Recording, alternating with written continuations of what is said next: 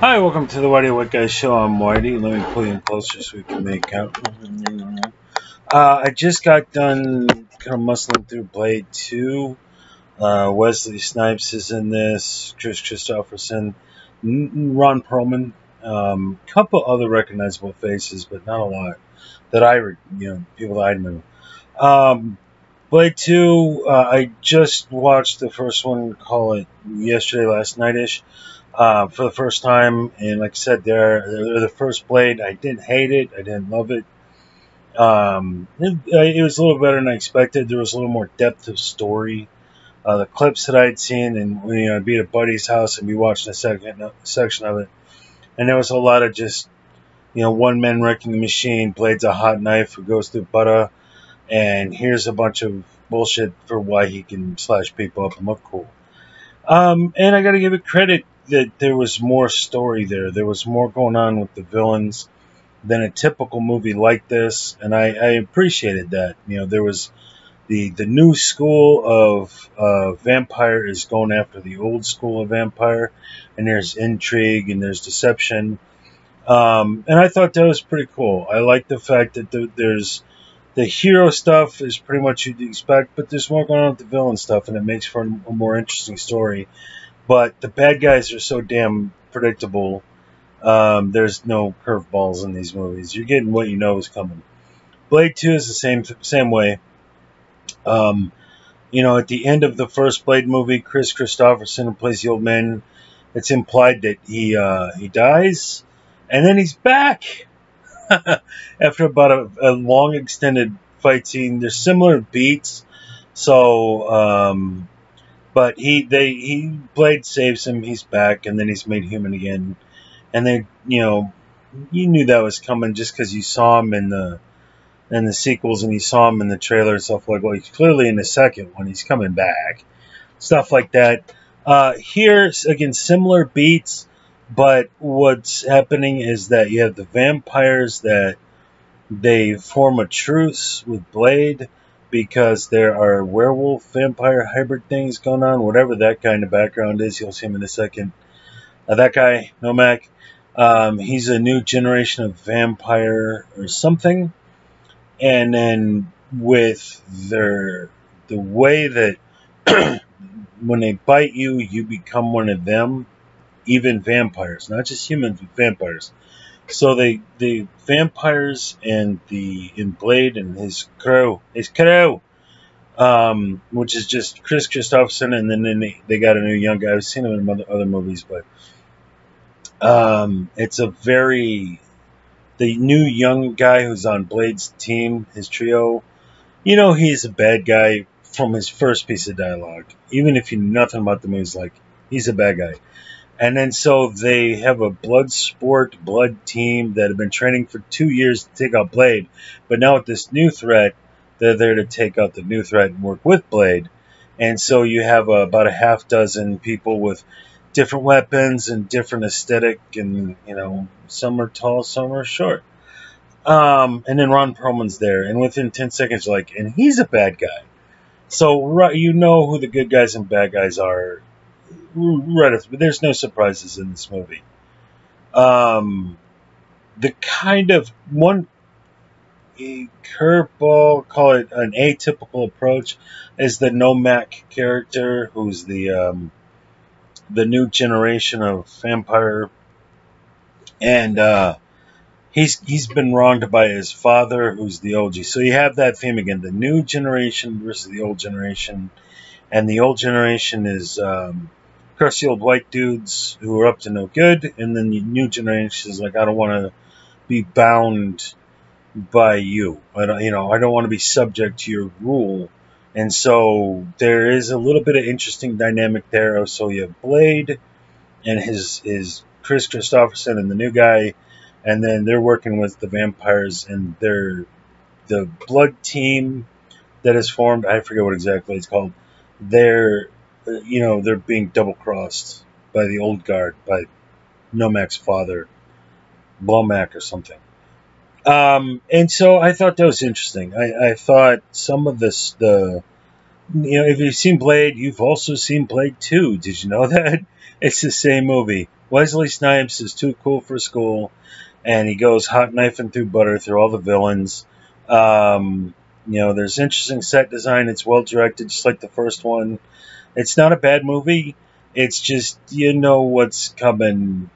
The moment of characters, the moment you set eyes on the character, go bad guy, good guy, sympathetic character, and it ruins the tension. But still, there's a commendable amount of story to the story, and a lot of these, the good guy, just slices and dices his way through the bad guys.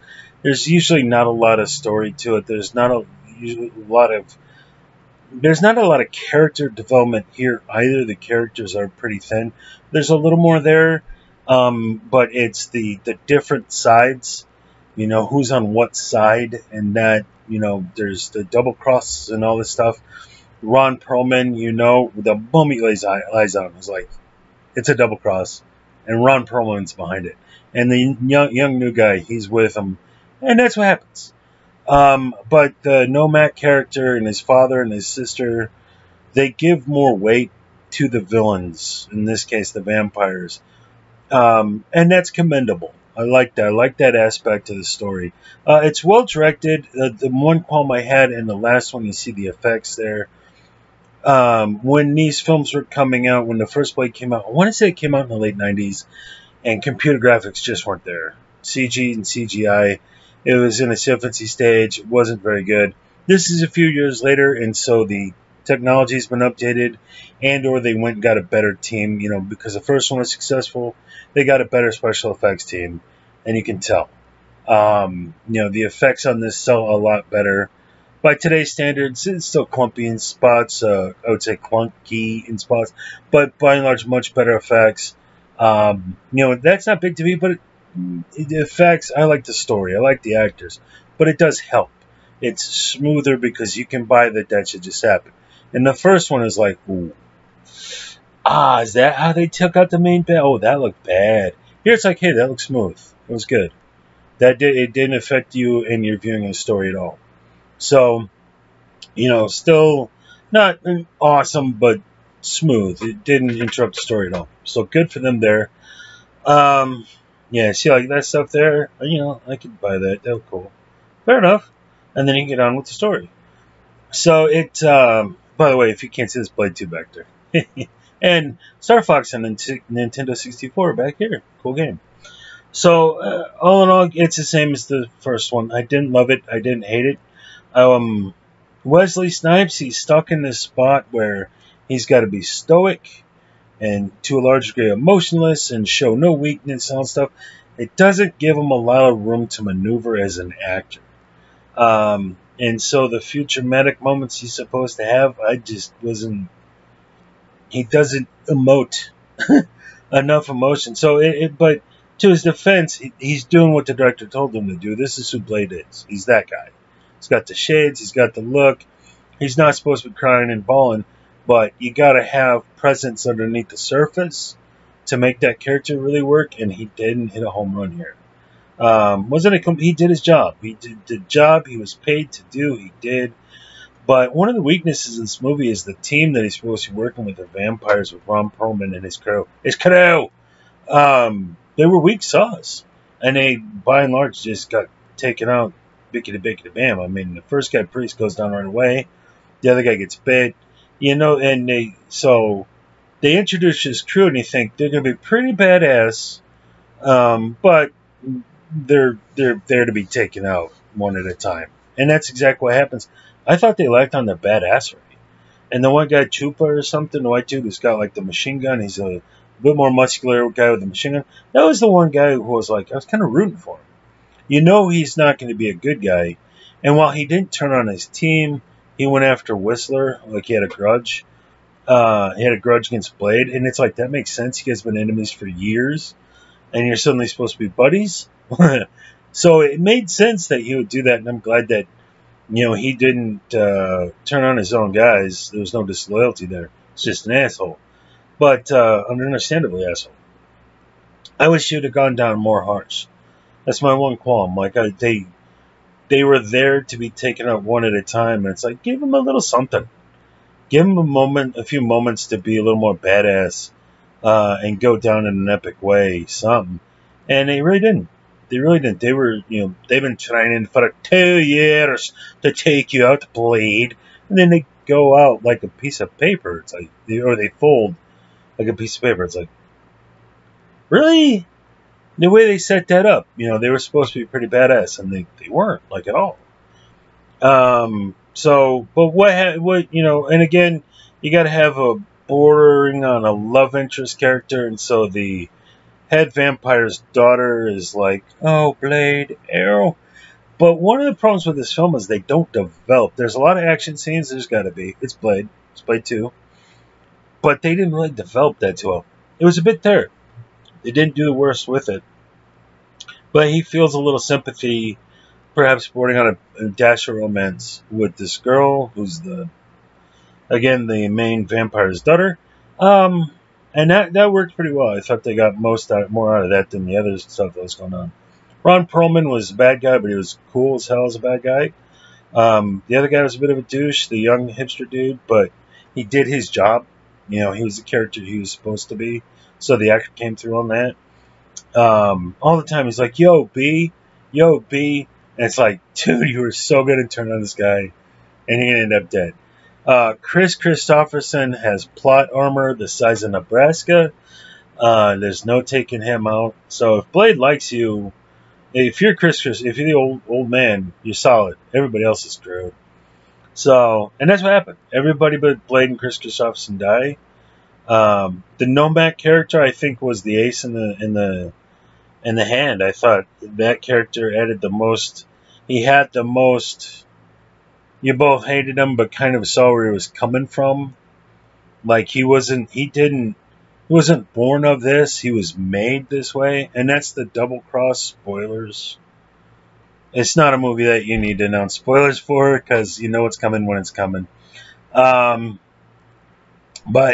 you're initially told that this is like an evolution, it was an accident, it was a something, and the vampires need to stop. But then the head vampire turns out he's trying to get rid of the evolutionary weaknesses of vampires, and so he's trying to create the next generation of vampires that are immune to silver and even ultimately sunlight. And Nomak was born of that process. It's not something he chose or wants necessarily, and he's trying to fight back against that. So while he's still a villain character, you're like, man, I can see where you're coming from, though, dude. Look at the situation you're in. And at the end, he kind of takes himself out because he's sick of dealing with it. And I thought, well, that's some juice there. That's some writing there. Some good character, and the actor did a good job. This guy's the young guy douchebag. Again, not even funny. You know he's going to turn immediately. You know he's going to end up with bad guys. There's no, they didn't even try to hide that one. So yeah, the pros are, with these movies is often the case, if they're any good, it's the villains. The villains are more intriguing. The task force team turned out to be weak sauce, but the Nomak character is really the one thing that holds this movie slightly above, the surface, slightly above Midland. I thought the actor did a good job. I thought the character was intriguing. He's hardly in the film, but when he's there, it's like, again, I don't like what you are, but you were born. You didn't choose this. It was forced upon you. You were put into this position by things outside of your control, and you're just trying to escape your doom, your fate of being this thing. That's understandable. So, yeah. Blade 1 and 2, the same. I'll put them they're in the same regard. I didn't hate these movies. I didn't really care for them. I wouldn't have watched them if I wasn't reviewing them. But they're better than I thought. I really thought this is going to be dog crap. Poor writing. The acting, Ron Perlman's always good at what he does. That's going to be there. But Wesley Snipes there needs to be more bubbling under the surface with this character, and there's when you go to grab it, there's nothing there. So he does what he's supposed to do to be Blade, but for this to be a better film, he needed to pull more off, and he didn't. But still, They're for me, it's like a C minus, where I thought it was going to be a D or an F. And with the Nomac, I'll give it a C, just a C. They're not awful, they're not good, they're not great, but they're not as bad as I thought they'd be. So good for you, movies. Good for you. Blade 1 and 2, this time Blade 2. It's the same movie, it's the same thing. Yeah, so if you've never seen them before, I just told you everything that happens. But it doesn't matter because the plot is there to hang the action scenes on. With a little story and characters there, it's also Blade can kick some serious ass, and you're gonna get what you want. So if that's your film, you're gonna get what you want. These Blade movies, credit where credit's due. So this is the Whitey White Guy Show. I'm Whitey. If you're still here, like, subscribe, all that stuff. Watch the other videos if you didn't see the other Blade review. And I'm working on just give you a moment. I'm working on this. So I've got my Xbox 360 set up to this flat screen here. And there's the Xbox 360 down here. And this is the games that are coming through my HD 60 Elgato. And then over here is going to be my AV stuff. So you see the tower of Nintendo and Super Nintendo, PS2. That's going to go into that TV. And whilst I'm cleaning up the room and behind you, like I moved the bed around and kind of get my game center more set up. And I'll be doing more movie reviews like this. So since 2014, I'm like, more movie reviews are on the way. And they finally are.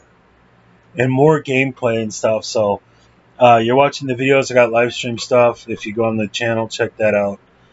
Me playing video games and movie reviews. And that's what we do here at Whitey White Guy Show. So like, subscribe, check out the other stuff. I'll see you guys on the next video. Cheers.